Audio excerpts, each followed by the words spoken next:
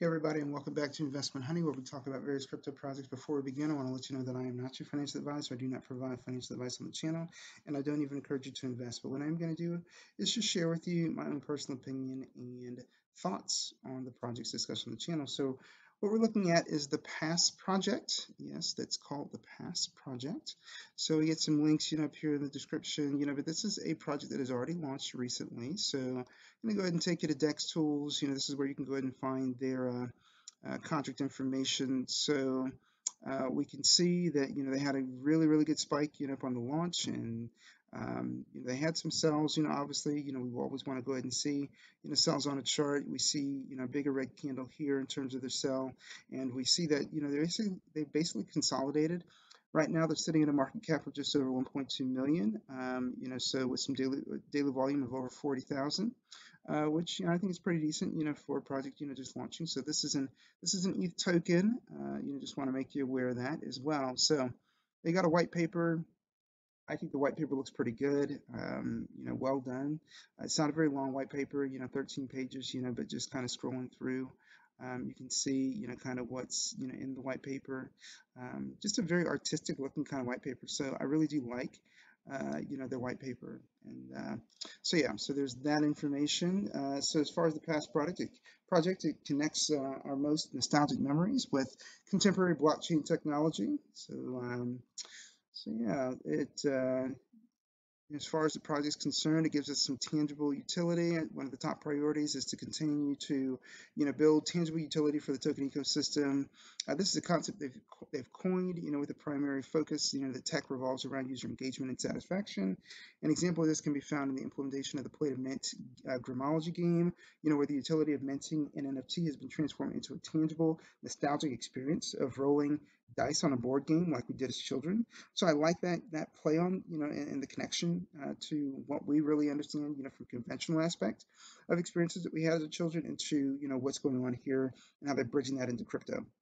So as a team, we've decided on placing utility innovation as one of our top priorities because we strongly believe the community will be the ones rewarded by the products and results. So in addition to being an independently traded ERC20 crypto, this token offers current and future governance within the ecosystem within the project. So NFTs, PDE, PDM, and transactions within the metaverse. Now, I have not really seen a play to mint functionality before so much.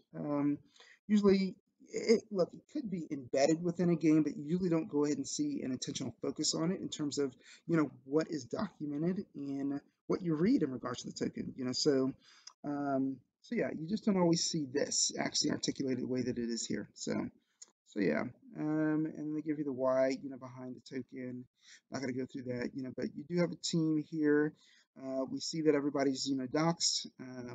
However, it's interesting that, you get like, names here, but you don't get them like anyplace else, which I think is kind of weird. So I don't know, maybe my feedback would be just kind of remove those little dashes because it just kind of looks odd to me or incomplete. Not a big gripe, and it's just something small, but it's just my own personal opinion. So, but yeah, this is their leadership. These are the people associated with their team. So and obviously the token's already launched, so even though I prefer to go ahead and see, LinkedIn profiles, something that gives me a bit more information in regards to the team on the main website. We don't necessarily get that, with this token, but, that's okay.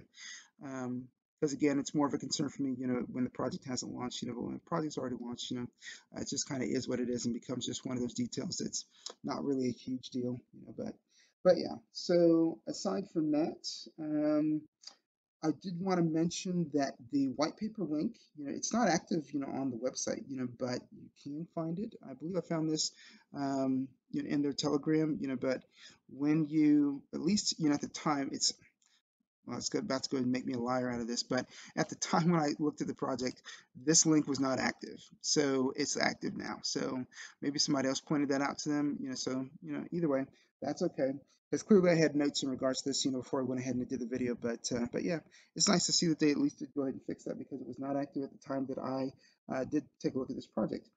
So beyond that, I don't have any other content to go ahead and add in regards to this project. This is just me bringing you a project that you may not have been aware of that is a low market cap token hasn't been out that long, and it looks like a pretty decent token to me. So, and what I'll try to do is go ahead and bring you projects that you might not be aware of. So guys, if you like the content that I'm releasing on the channel, by all means please subscribe. As always, I'm going to tell you to go and do your own research. Get into their Discord, because they've got Discord.